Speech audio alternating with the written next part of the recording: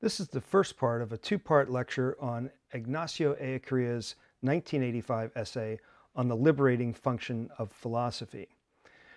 The goals of this essay, according to Ellacuria, are to first continue his response to the instruction on some aspects of liberation theology, a document written and produced by the Congregation for the Doctrine of the Faith at the Vatican, under the direction of Cardinal Joseph Ratzinger, who later became Pope Benedict XVI. We heard about this essay earlier, and this is part of Ellacuria's response to the criticisms of liberation theology that Cardinal Ratzinger advanced in that essay. This current essay is also meant to establish the metaphysical substance of liberation. What is the ground of reality that underwrites the drive, the desire, and the efforts at liberation. And then finally, he says it's to root Catholic philosophy in historical realism. And Ellacuria's view, a lot about Catholic philosophy at the time had become abstract and mostly about itself rather than about the world of actual Catholics, the world of people in their historical reality. So those are the goals, the overarching goals of this essay. He says that Latin America lives under conditions of structural oppression. There's no doubt that that was true in his time and in ours. Latin America, he reminds us, has not produced a philosophy of its own. So we're back to that question again of what would count as a Latin American theology, as we talked about in the last essay that we studied. What would count as a truly Latin American philosophy? That's part of the concern of Ellacuria here. He says he asks a question, why not produce a Latin American philosophy which, if it is truly both Latin American and philosophy, would become a universal theoretical practical contribution and would also exercise a liberating function, together with other theoretical and practical efforts on behalf of the popular majorities who are living in a secular state of oppression, repression. Well, that's a big why not. That's a big ask. What he's after here is like, well, can we come up with a philosophy that's truly Latin American, that's rooted in our historical reality, a thinking, a way of seeing that comes from our concrete situations here in Latin America, a situation where the majority are poor and oppressed by the powers that be. But it would still have to be philosophy. It couldn't be simply idiosyncratic. It couldn't just be our own thinking here without reference to universal ideals and principles. It would have to be truly philosophical. And he said this Latin American, this distinctly Latin American philosophy that's still to be developed would make a contribution beyond its own scope, beyond just the situation of Latin America, and would serve not just to be a way of seeing, but also a way of doing, a praxis that could, in conjunction with other efforts, help lead to the liberation of the poor majority. He says, to define the liberating function that corresponds to philosophy here and now that would be effective in liberating the whole of culture in order that people attain self-realization freely. Now, I'm going to point to attention as we go along here in this idea of trying to make efforts to help others self-realize. If you think about it, to self-realize, and again, realize doesn't mean like it just dawned on me. Realize means to make real, to live up to our potential, to make use of our capacities, to actualize our possibilities. And we need to do that for ourselves. And so does the poor majority of Latin America.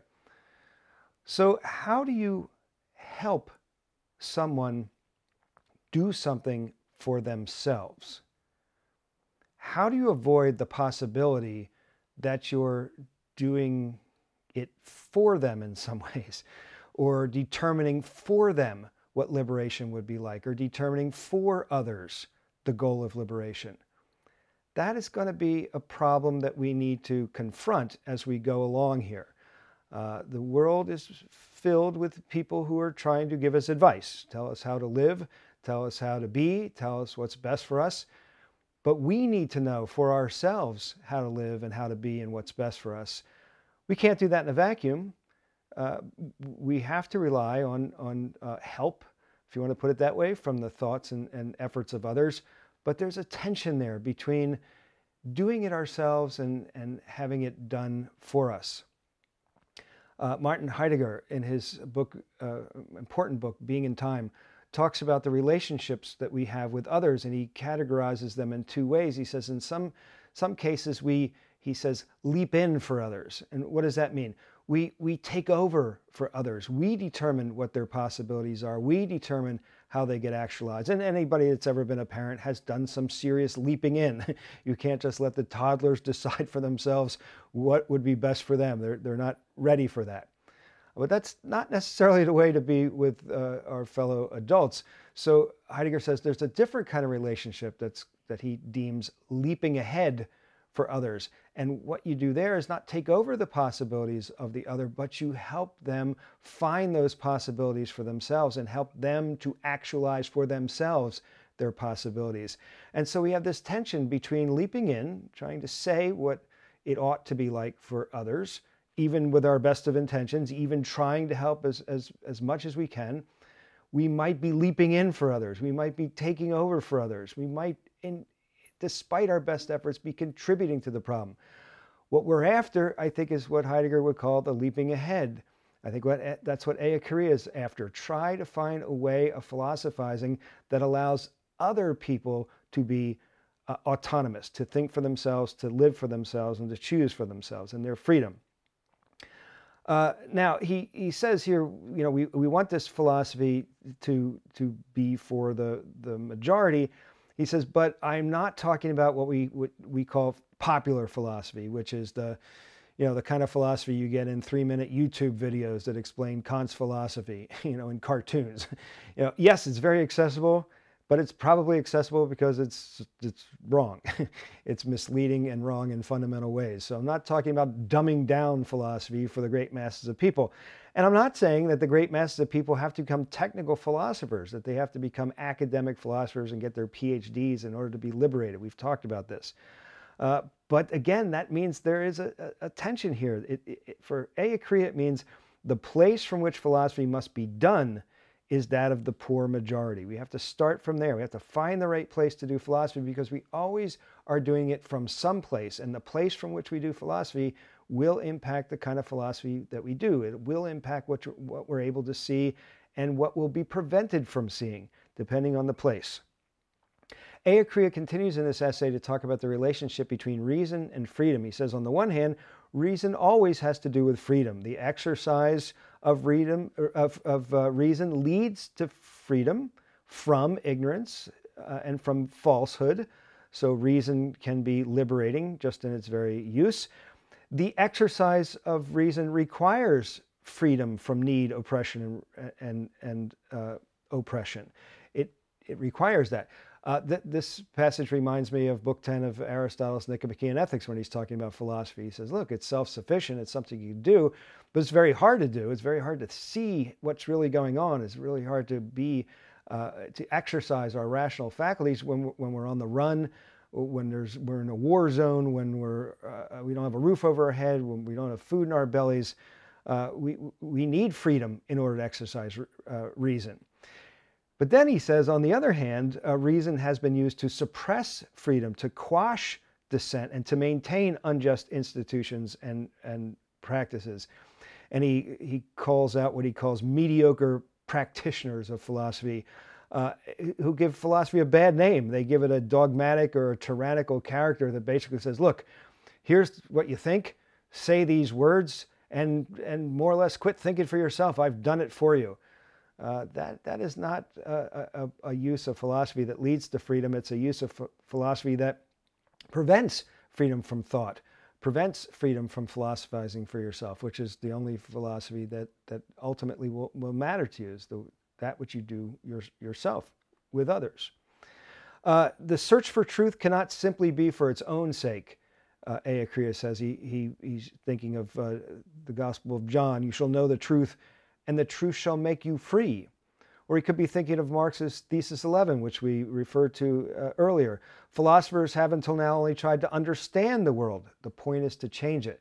It's not knowing for knowing's sake. It's not knowing sitting up on a mountaintop well out of a wicked game, as Nietzsche would say. Reason has an ethical import to it. It's not just about knowing, but about doing. The search for truth has both a theoretical purpose and a practical purpose. So to know and to act equals what we've been calling praxis. To know without acting is not ideal. To act without knowledge, without knowing, to act foolishly, unwisely, certainly that's no good. What we want to develop for ourselves is a kind of praxis, an activity undergirded by a quest for wisdom. He brings up again these two functions of philosophy: the critical function of philosophy, which is the activity of disideologization, and the creative function of philosophy, or ideologization. Ideology, he defines again in this essay as the coherent, comprehensive, and evaluative explanation through concepts, symbols, images, references, etc., which goes beyond simple fragmented observation, both in narrow areas and especially in more general and even all-embracing areas. It's seeing, it's trying to see the big picture of our world and our place in it. It's necessary, as we've been saying all along. It's useful. It's important, both personally and socially. It is always present and it's always effective. What he means by that is there is no place without ideology, and ideology is always operating, like it or no. So therefore, it could be positive. It can help us see what's really going on, or it could be negative. It could prevent us from seeing what's really going on, or it could be, as he says, neutral. He says we need theoretical explanations and justifications, in other words, ideology, and they must carry at least the appearance of truth.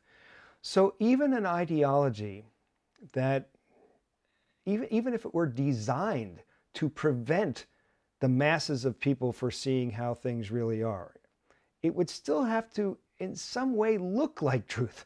It would have to carry at least the appearance of truth.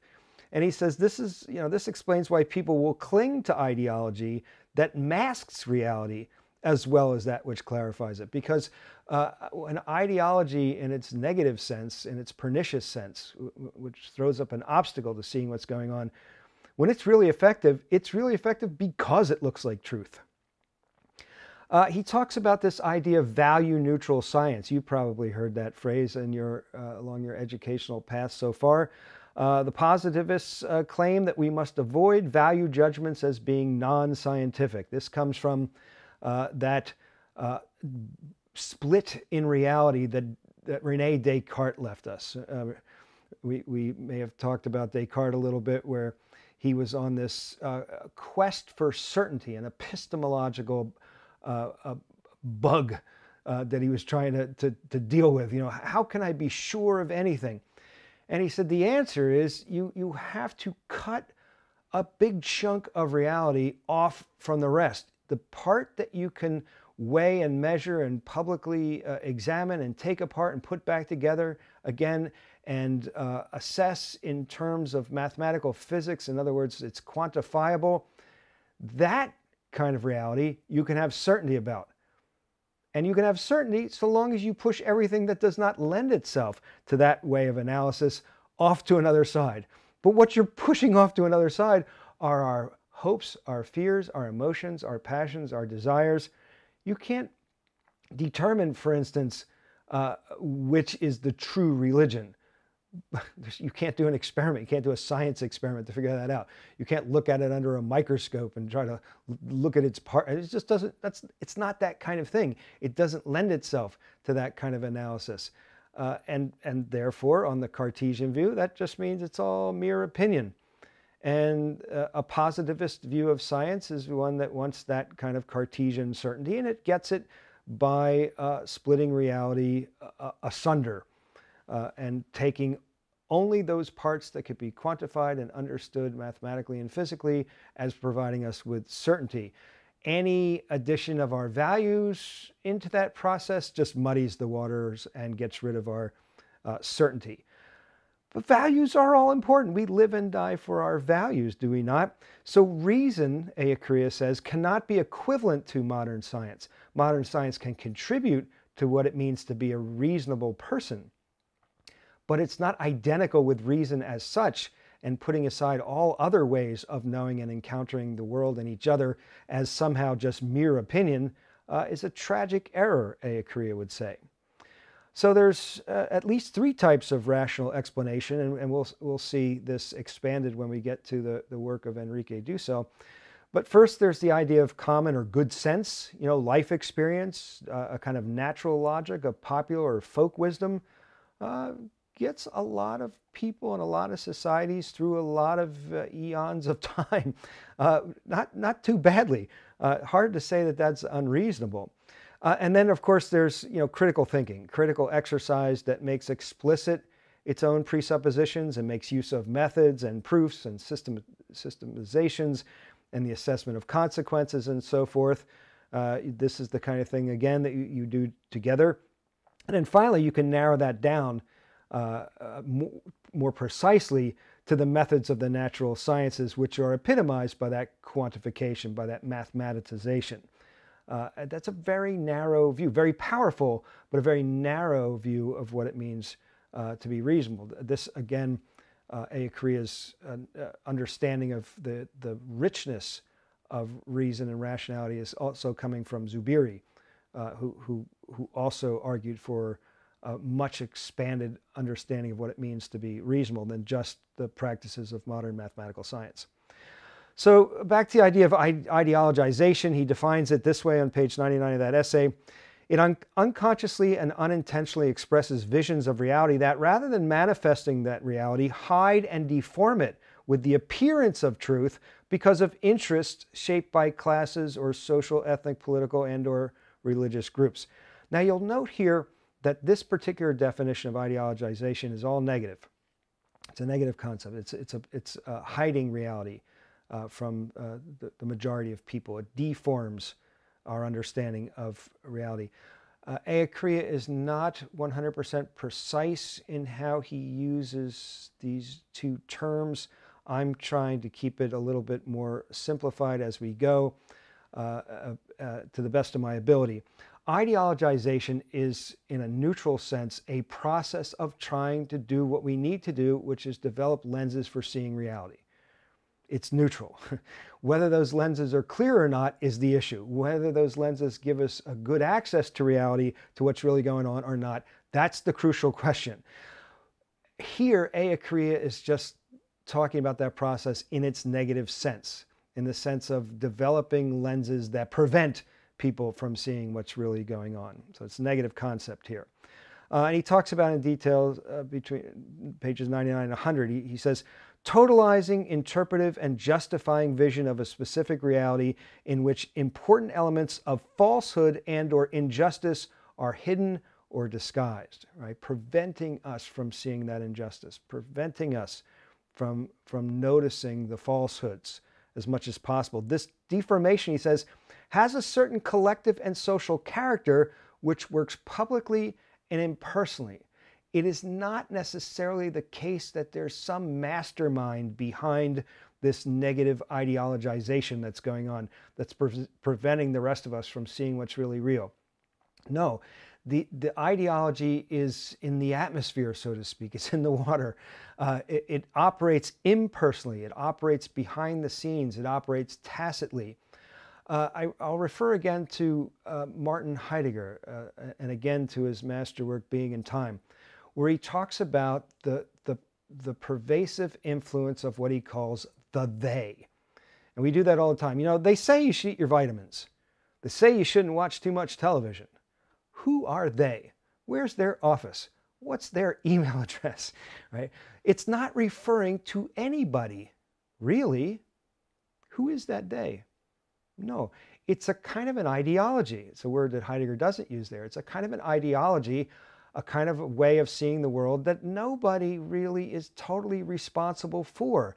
It serves certain interests and prevents the interests of others from being served, but it kind of happens in the background. It kind of happens as the horizon for our understanding what's going on. He continues, unconsciously responds to collective interests, which determine the ideologized representation in what it says and what it does not say, what it distorts and what it deforms. It's presented as true, both by the producers and by the receivers of this ideology. It's presented as universal and necessary, a general formulation or abstraction used to justify concrete situations. It is what it is would be the motto of this kind of ideologization. That's just the way it is. It appears, therefore, innate or natural, or my way of putting it, just dropped from heaven. No one made it up. It just is what it is, perfectly natural, and there's nothing you can do about it, is the implication. That's a false implication.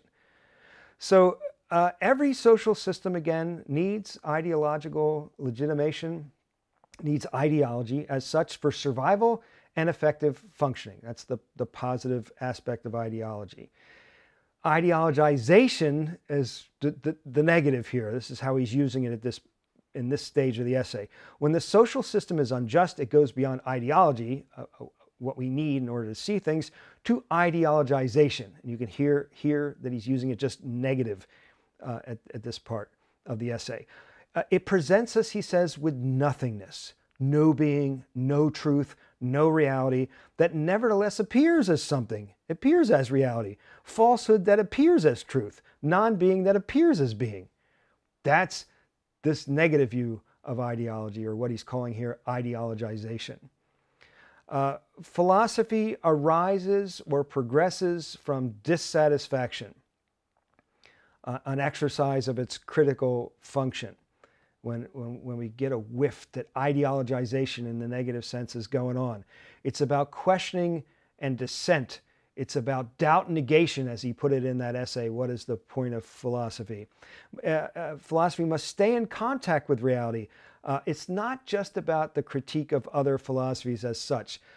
Philosophy classes, books written on the history of philosophy, tend to make the critique of philosophies a thing in itself. One philosopher critiques the one before, and then the next one critiques that one, and it's all about philosophy. But philosophy isn't about philosophy, or shouldn't be about philosophy. Philosophy should be about reality. Philosophy should be about life, our human life together.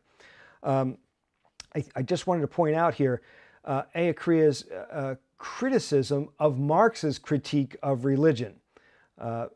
You know that one of the knocks on liberation theology is that it's just Marxism with a Christian coat of paint. It's part of the criticism that Cardinal Ratzinger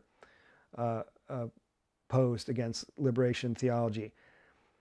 But here you could see Ellacuria says, no, Marx's critique of religion is in need of critique, even on its own terms. Both from the scientific point of view, historical materialism, does Marx really understand what's happening, with religion, and from a philosophical point of view, the dialectical materialism of Marx's view. All that itself, Ellacuria says, needs to be reassessed, reinterpreted, and again, if there's something good worth taking, take it, but don't just buy into it. That would be a long discussion for another day, but just pointing out that Ellacuria is criticizing Marx's view on religion here. He's not adopting him unthinkingly. Philosophy must be fundamental. It must be metaphysical. It's a search for foundations, for the arche. That's that Greek word that means both beginnings and principles or foundations. The reality masked by the nothingness of ideologization.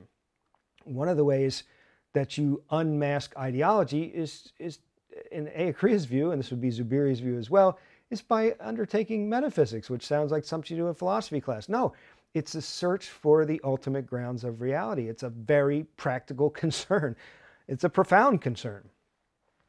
I do want to point out, though, that anti-foundationalists and anti-metaphysical positions have been the more accepted view in philosophy, in professional philosophy, since about the middle of the 20th century. There's plenty of books and essays and conferences that have somewhere in their title, The End of Metaphysics or Overcoming Metaphysics. Let's not do metaphysics anymore. It was in my graduate education always a term of criticism. Oh, that's just metaphysics, or that's just being metaphysical. That was a swear word. It was a bad word. It was a criticism word. Zubiri is not afraid of the term metaphysics. Ellacuria is not afraid of the term metaphysics, and neither am I. But why though? Why? Where did all this negative response to metaphysics, trying to figure out the ultimate grounds of reality, come from? Well, here's why, and Ellacuria knows it, and so do I. It's a position that seeks, a position that seeks ultimate and totalizing foundations risks slipping into ideologization, which is the negative term in this essay. When you say, you know what, I think I've discovered the ultimate grounds of reality and I can draw a bunch of implications from that. If you take yourself too seriously when you get to that position, you effectively have come to the end of thinking. You're basically saying to yourself and to others, I've thought it all through. It's over now. Philosophy can be done with. We don't need to ask any more questions. We don't need to look at this anymore. I've got the answer. That's definitely a problem. And it has real world consequences. For instance, if you're doing the metaphysics of the human person, what does it take to be a human person? That activity has been undertaken through the millennia. And every time there's a definition of what counts as a real human being, somebody gets left out. They get left out because their economic class or where they come from or what language they speak or what religion they practice or what their gender is or their sexual preferences are or their race or whatever. They get left out. Time and time and time again, somebody has a metaphysical view of what it means to be human that draws the circle too narrowly. But notice, every time you draw a circle, there's an inside and an outside. Every time. And the worry of the anti-metaphysical philosophers is that, drawing the circle is leaving something out. It's being unjust. It's being unfair. It's missing something. Those of us who are willing to still engage in metaphysics ought to understand that point. And I think that point ought to be a counsel of humility. Be humble. It is important to try to find out what's really real. That's important. We need to do that. We can't just quit doing that because it's risky. But we also have to remember that it's risky. We don't want to become just another ideology that doesn't help us see reality, but prevents us from seeing reality as best as we can. In pages 102 to 103, he gives a little mini history of metaphysics. He starts with Aristotle's idea of natural being, substances, things that of a particular form. The metaphysics proper, I would say. Then he turns to Descartes through Kant, the idea that the philosophy is refocused from the world to the knower of the world, to the subject, to the I think, the cogito of René Descartes, to the structure of reason in Kant's philosophy. And then the third turn to historicity, which includes an understanding of ideology versus ideologization, of praxis. And I would say we've gone from metaphysics as first philosophy to epistemology as first philosophy, here to ethics or politics as first philosophy. So in this third stage, we start talking about Hegel, who brings history into philosophy, to Marx, who was very influenced by Hegel's dialectics, through to what we're talking about now, liberation philosophy and liberation theology. When I use the term first philosophy, I don't mean the first thing you learn in school. I mean the fundamental things. What's most fundamental? What is being? That's metaphysics. Or what can I know for sure? That's epistemology. Or how should we be? What should I do? That would be ethics or politics. And the history of philosophy has gone through more or less these three kinds of stages. Some caveats or warnings here. Philosophy cannot affect social change all by itself. Let's say that again. Philosophy cannot affect social change all by itself. It is not a superhero. It's not going to swoop in and fix all your problems. Like, oh, I took a philosophy course and now I can fix the world. Nope. It's an ingredient in fixing the world, but it can't do it by itself. Philosophy also needs to be self-critical for all the reasons I just said. because philosophy does not take place in a vacuum. It takes place in a concrete historical situation, and it's determined by certain social relations and certain institutions and structures, and it's configured by ideologies just like everything is. So philosophy always needs to pay attention to where it's happening, what are the preconditions for it's happening, why do we read these people, why do we ask these questions, why do we talk about it in terms of these concepts. Philosophy always has to be reflective in that sense. It needs to think about the world, but it also needs to pay attention to itself. It can't become self-absorbed. Philosophy can't be philosophy about philosophy only. Then it has no social relevance whatsoever. But it can't go storming off into the world as if it has a clear understanding of its own practices, as if they're completely pure and free of all ideology and value neutral. No. Interests are always at work, and we should be aware of what interests are driving us. The basic requirements of philosophy, the creative function, the ideologization in the good sense, which is not using in this essay here, is the creative function. It needs a theory of intelligence or human knowledge, as we learned before. It needs epistemology. Intelligence can liberate, but it can also oppress and constrain. People use their minds for nefarious purposes, don't they? We need a theory of reality as such. As I've been saying, metaphysics. I don't think we can get beyond metaphysics or overcome metaphysics unless we just quit thinking. We must consider both natural and historical, objective and subjective, and social and personal aspects of reality to get a full picture. We need an open and critical theory of the human being, of society and history, a philosophical anthropology and a philosophical politics. And we need a theory that provides the rational foundations for evaluation. Is this good or not good? Or to show why we might not be able to get that. That would be a philosophical ethics. And then we need a reflection on the ultimate and transcendent. Kant's question, for what may I hope? That's a philosophical theology in Zubiri's sense of the word, which would be open to anybody, religious believers or not. Philosophy must always recognize that which one wants to be liberated from, the mode by which one will effect liberation, and the goal of historical freedom. And you've heard me mention those questions, and also the question of, for the sake of which do we want to be liberated since the beginning of the semester. So here it is again. It means, according to Ellacuria, that philosophy will always be diverse, it will always be plural. There can never be just one philosophy. One of the things he might have in mind when he makes a comment like this is that in his own formation as a Jesuit priest, he was taught philosophy of St. Thomas Aquinas and probably very little else, except for the fact that he sought out Zubiri and went in that direction. Catholic philosophers were taught basically Aquinas and nothing else. And with the Vatican II and the opening up of the church to the world and vice versa in many ways, new thought systems were able to be explored, integrated, compared in ways that really hadn't happened before.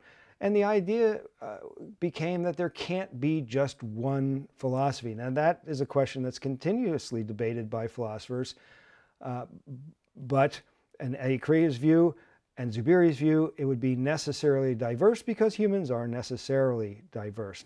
It's not by accident, not by happenstance. We are pluralized beings, as Zubiri taught us. Philosophy requires liberating praxis to be effective. Think about what he's really saying here. In order for philosophy to be philosophy, for philosophy to be what it's truly meant to be, it requires not just an exercise of a kind of knowing or kind of thinking, but that praxis of being and living and choosing and acting in certain ways. Philosophy, though, he quickly says, will always have its own autonomy. The classic example of that is logic. Logic is not directly related to, a particular world historical situation. For instance, if A then B, and if B then C, you can conclude if A then C. And we don't need to know what A, B, and C are or when they were or anything like that. Logic does have its own autonomy. And he says, look, that aspect of philosophy can be directly liberating. It helps clear up muddled thinking and confusions. And so logic is very important, and we should all work to hone our logical skills. That's good not just for philosophy, but for life. Liberating function of philosophy depends on our orienting focus or foci, more than one. What orients our thinking? What kind of questions are driving us? Where are we looking? It also depends on our social and historical reality in two senses, I think. First, our social historical reality ought to give us the raw material for our philosophical efforts, and we need certain social historical capacities, in Zubiri's sense, to even do philosophy. So it means it in both those senses. The dominant interests in that reality will have an effect on what we're able to think and how we're able to behave, what our praxis will be like. It's going to depend on the horizon, as we've talked about that term a lot, the horizons that frame our activities, our philosophical activities, and what the implications are for that. And again, just to remind you, a horizon is a limiting and enabling. It makes possible, but it puts limits on a background necessary for understanding. If there's no ground, then there's no figure. And that horizon includes interests, concerns, aspirations, social pressures, political situations, and on and on. He writes, so if philosophy as a theoretical moment is to carry out its full liberating capacity and also fulfill itself as philosophy, it must consciously and reflectively recover its role as the appropriate theoretical moment of the appropriate historical praxis. It's a big way of saying it needs to be relevant to our historical reality. Philosophy, he says again, gains enormous benefit from a deliberate incarnation in that praxis as philosophy, as the way of knowing that philosophy represents. Liberating praxis is not only a principle of ethical correctness, but also of creativity, as long as we enter into it with a theoretical quality and intensity and maintain a critical distance. Philosophically, it is not enough to seek the truth, but also to try and realize it. Again, that word is a verb. Realize is to make real. Realize it philosophically in order to do justice and establish freedom. Philosophy must take a critical distance from the dominant praxis. In order to do philosophy, you have to be able to take a step back from what's going on. Philosophers, he says, aren't bureaucrats. You know, we're not checking the papers of the citizens of the ruling ideology. And philosophers aren't cheerleaders for the status quo. It's not our job to prop up what people are doing now without question. That's not our job as philosophers. But critical distance doesn't mean remoteness, where you step away from society and turn your back on society or just imagine you get out from under it. That can't happen. He says what it means is the telos, or the end or aim or goal of philosophy, wisdom, takes time.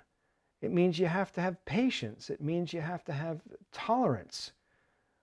You can't just accept what's going on now uncritically and just quit thinking, because no good will come of that.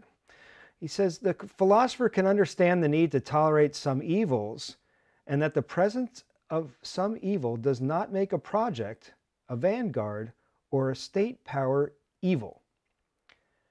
Now, that's a passage you want to look at once or twice or 3 times or more. What is he saying here? I think he gives the Latin for this saying, an action is good if it is good in every respect, and evil if it's evil in any respect. So in order to be good, it's got to be perfectly good. If it's not perfectly good, it's bad. Right? Now he says that is not applicable in historical matters. You can't really apply that in life. Life is more complicated than that. So what he's saying is, since our efforts are diverse, they are not comprehensive. And because they're not comprehensive, they're going to contain elements that are negative, bad, possibly even evil. And what he's trying to say is, if you wait around for perfection, you will get the opposite because you won't get perfection. No one will be pure. So, for instance, it comes time to vote for candidates. or their public policies. You say, wait a minute, if it's not 100% purely perfect, I can't support it. Well, then you can't support anything. What Ellacuria is saying is, in the rough and tumble of human life, things will not be perfect. And we have to have some tolerance for continued ignorance, and some tolerance for some even possibly for some evils, for some bad behaviors. Now, I definitely think this is worth thinking about. I think it puts its finger on the difficulty of ethical and political life for us human beings, that it's not neat, it's not tidy, and the question is, well, how much of that can we tolerate? How pure do we have to try to be in our understanding, in our behaviors, when it comes to righting serious wrongs? If we're only making incremental progress, does that make it bad because we haven't gotten to the goal line? Ellacuria is going to argue that it does not make it bad. He's quick to point out that philosophers should not rule, which is the exact opposite of what Plato thought. Plato thought that the philosopher was wise, or at least loved wisdom before all else, and if one were wise, one would do good. Ellacuria says no. The person who's a philosopher is really not fit to be your ruler. Ruling takes something else. Ruling takes the ability maybe to take what we heard a moment ago to heart, to say, look, it's not going to be perfect, but I got to do something. I got to make a move here. Some people are going to get hurt, but I think in the long run it's for the good. And I'm talking about a good-hearted, good-intentioned politician, a good-intentioned ruler. Philosophers maybe are just constitutionally unable to let it go, to keep asking, like a Socrates. And Ellacuria says Socrates should be commended and supported. Society needs their Socrates. Socrates himself said that at his trial. You know, he was sentenced to death. He says, well, trying to figure out who's going to be better off here. I mean, me, I'm going to be dead. And maybe that's, you know, we think that's bad, but who knows? But you're going to be without me, asking you questions, asking you to give an account of yourself, asking you to define your ideals and try to live up to them. Are you really going to be better off without me? Yeah, I'm a gadfly. I'm stinging you all the time. I'm a thorn in your side. But are you really going to be better off without me? That's what Socrates was asking in his trial, and Ellacuria would say, we're not better off without our Socrates. In order for philosophy to develop its full liberating potential, it must be undertaken by the subject of liberation. And who that is, Ellacuria says, will vary from situation to situation. And that raises the question for us, can we engage in liberating philosophy? Are we ourselves the subject of liberation? In the sense, are we the ones who need liberating? If we are, then we are fit to undertake philosophy, because our own existence is driving us, impelling us in that way. But what if we're not? Philosophy as such can creatively develop ideology that inspires conversion, a metanoia in Greek, a change of mind. Philosophy can do that. Philosophy can be effective that way. But always remember that a change in ideas does not automatically result in a change of reality. Remember what we talked about when we talked about Marx and materialism. In fact, a change in ideology can be a means of avoiding social change. It can happen. So philosophy, coming up with a good ideology that helps us see reality, can be inspiring, can help us to change our mind and to go out in the world and do different things. But also it could work very well as a cover-up, and it frequently has. At the political level, the main contradictor, as he puts it, those suffering oppression, may not be the best suited to bringing about liberation.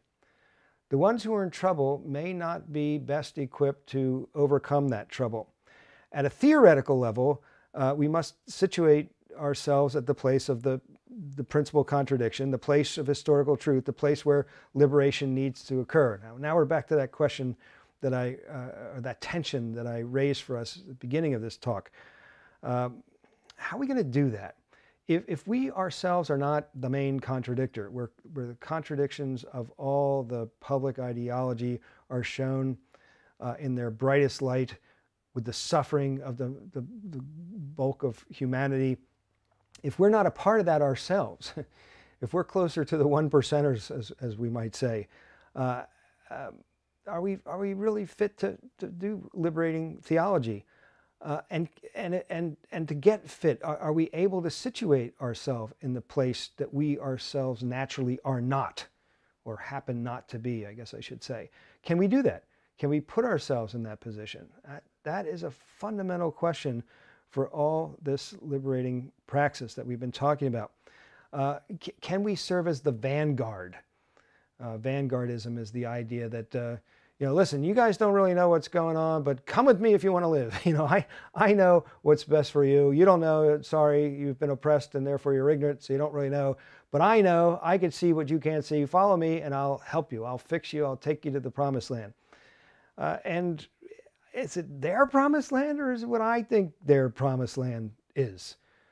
That's always a question. It's a question in life, just like it is in politics. When we say, I love the other person. Do I love the other person? Or do I love my idea of the other person? I say, I want what's best for them. Is it what's best for them? Or is it what I think is best for them, which happens to be a lot like what's best for me? Which is that? Well, that's what's good. I think that's what the tension is here as well. Can we really think in the place of someone else? Can we really get there? Because a lot of liberation philosophy and theology hangs on the premise that we can do that we can somehow get ourselves in that place to be able to think from where the contradiction happens, where real reality shines through, not the veneer, not the whitewash, but the real reality. It requires, to find the place of liberating theology requires theoretical discernment. We have to figure out where that place is.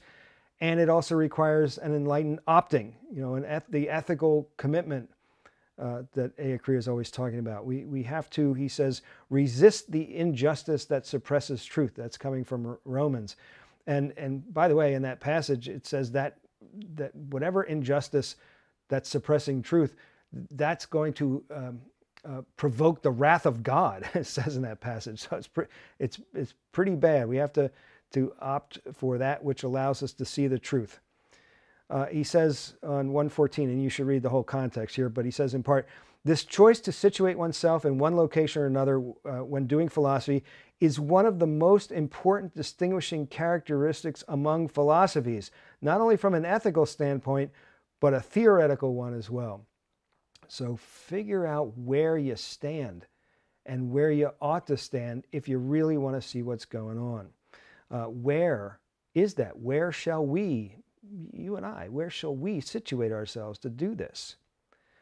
All right, well, I'll let that question hang in the air. We'll take a break and we'll pick it up in the second part of this talk.